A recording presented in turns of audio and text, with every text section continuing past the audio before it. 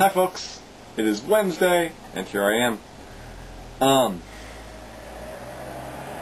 It is Wednesday, and that is the day after Election Day.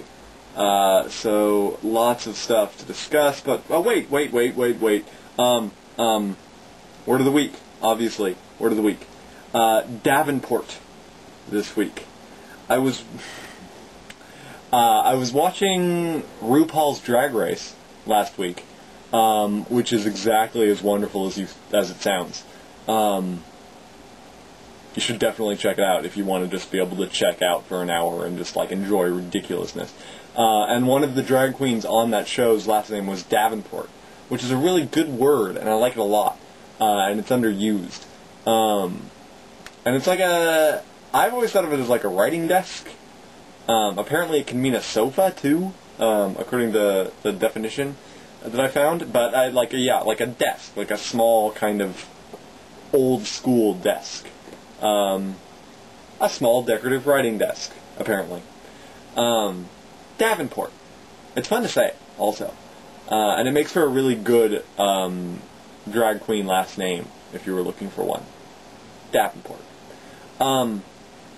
Okay, so this week has been, was that there's not even anything else. It was running up to the campaign and craziness and making things happen last minute and getting out the vote and working my ass off.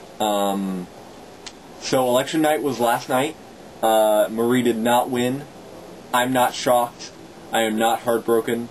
It is a bummer because she was the best candidate, but she didn't have the money, is the shortest version of the story, to get everywhere, to do everything we need to do.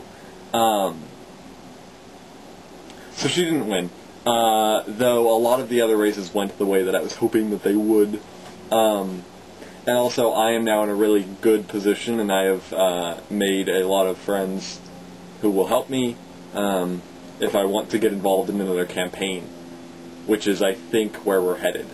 I'm not sure who's yet, but I'm probably going to go that route and, like, have a really, really strong recommendation. So look forward to that. It may be something statewide. I'm not sure.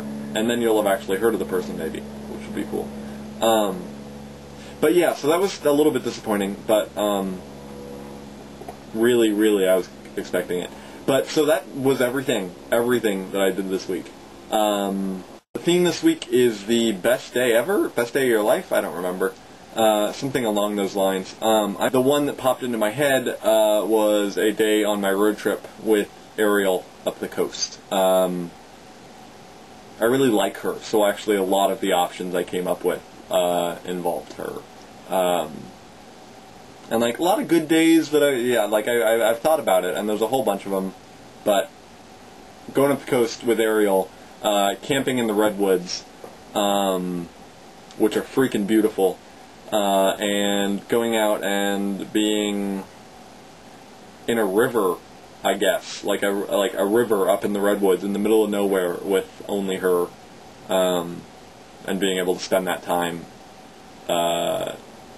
with a person that I really like in fucking the most beautiful place one of the most beautiful places I've ever seen, was really, really cool.